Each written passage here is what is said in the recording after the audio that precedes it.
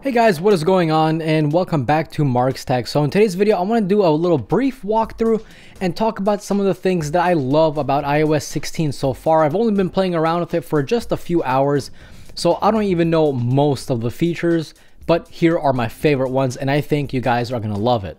So first things first, yeah, the lock screen got a major redesign and kind of feels like an Android phone now. Best of all, say goodbye to annoying notifications that take up the entire display.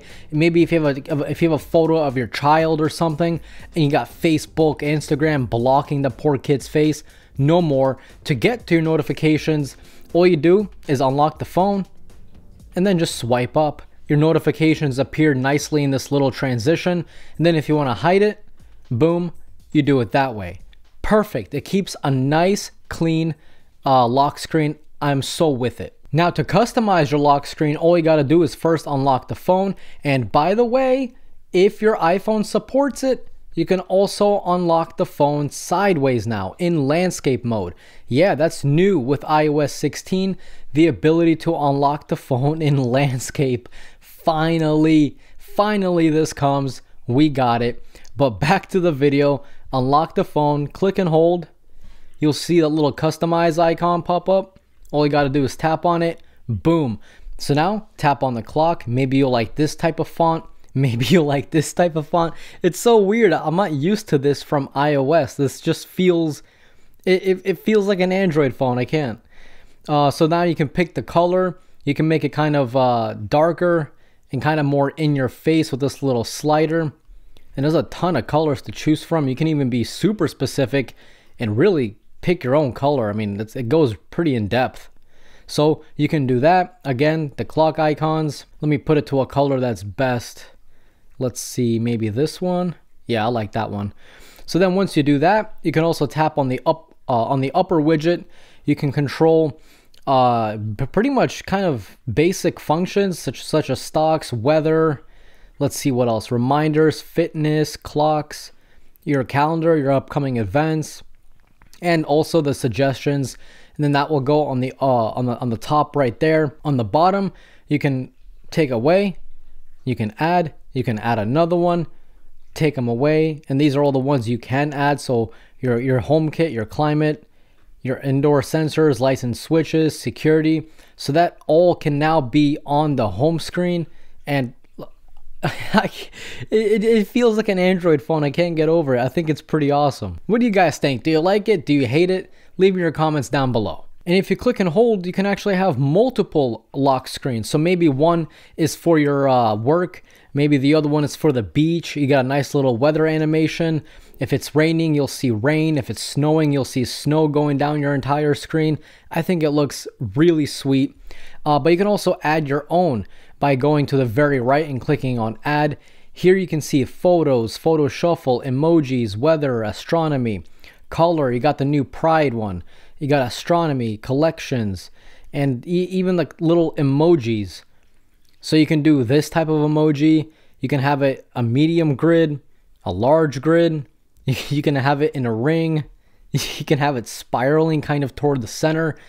It doesn't feel like iOS. This is crazy. I never thought iOS would actually ever have this, but here we go. Now, it also does little animations as you unlock the phone and go into the home screen. So keep your eyes on the background, and as you, this is kind of a bad example. Hang on, let me pick a different one. Let me do this one. This is the best example. So here you got the Earth. You unlock it, and boom, you see that nice little transition of the Earth. Let's do that one more time. Boom. It's super sleek.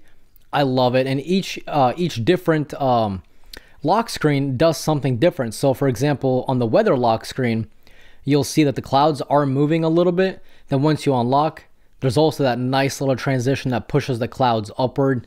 It all works kind of seamlessly in the background, and it's just a nice little pleasing kind of like eye candy, honestly. Now, when it comes to iMessage, you guys already see it. I did try a little bit of it. You know, I had to make sure it works for the video, and it does. But you can now edit already sent iMessages. So for example, let's say you had a rough night out. You can't really type. You're texting your bestie. Oops, you did a typo. You already delivered it. What do? Do you throw away your phone? No, not quite yet. You press and hold and you click edit. And now you can take back everything you said. Maybe you were a little too under the influence and you typed something you weren't supposed to. Boom, you can correct it and just put LOL, I don't know. You can send it. Awesome. It's sent. Perfect. You click and hold. And then if you want to delete it, just like that, it goes away. So say goodbye to sending accidental messages to some accidental person. You can now delete them. But obviously, as you read this message, you got to make sure they're using iOS 16, okay? If they're using iOS 15 and you try to delete it, it'll delete on your end, but not on their end. If you try to edit, it'll edit on your end, but not on their end. So you got to make sure the person you're messaging has iOS 16. Another cool thing with the iOS 16 is the gallery. So let's say I want to send a little sticker of the cat, right? Not the actual photo, but I want to make a little cutout sticker. So what do? Do you bring it into Photoshop? No. Say goodbye to Photoshop. All you got to do is click and hold, and boom, you got a little cutout of your cat. Now you just bring it into Messages, drop it in there, click send, and now you got a perfect cutout of this cute little dude. I mean, that's awesome. That's pretty accurate too, I would say, for a beta. I mean, that is really accurate. So what else does it work on? How about this PlayStation controller? Yep. Let's go ahead and open up Messages, let go. Boom, you got a little PS5 controller sticker. What about the Pixel 6? Would it work on the Pixel 6? And it does. Just like that. And when I tell you, okay, so it's not the best cutout. You see some little rough edges, but I mean, hey, for a quick little sticker, I can't complain. This looks pretty good. And now, new with iOS 16 is Dictation. It got even better, and it acts very similar to the Google Pixel in terms of accuracy, and new for this year, punctuation. Yes, you heard that right. Now we finally have punctuation. So theoretically, if it works properly, it should place proper punctuation in places where it needs to go. Best part is I can just pick up the phone and start typing.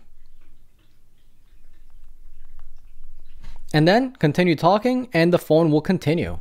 And if you want to end dictation, all you got to do is press that button right there. And now you can talk without actually sending a message or without typing any more words. I mean, check out that punctuation. In my opinion, hey, not bad. So guys, that was a little preview of just some of the things that I found out by using iOS 16. I think these are some of the things that majority of people will automatically notice right when they get iOS 16.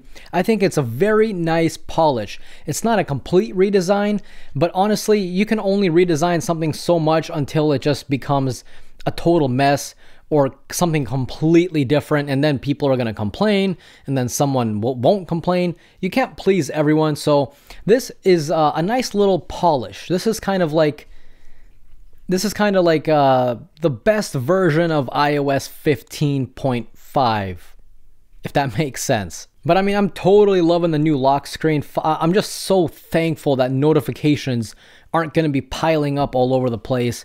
That's such a cool thing. You just unlock the phone, swipe up. I mean, come on, it's nice. It keeps the lock screen nice and clean. So what do you guys think about iOS 16? How are we feeling it? You know, do we love it? Do we hate it? What do you guys think? Leave me your comments down below. And if you're new here, consider subscribing. And if you guys did enjoy today's video, definitely leave that like because it helps this video and channel out immensely, and I always appreciate you guys for doing that. And if you guys have any questions, do feel free to let me know down below. This was Mark from Mark's Tech. Adios.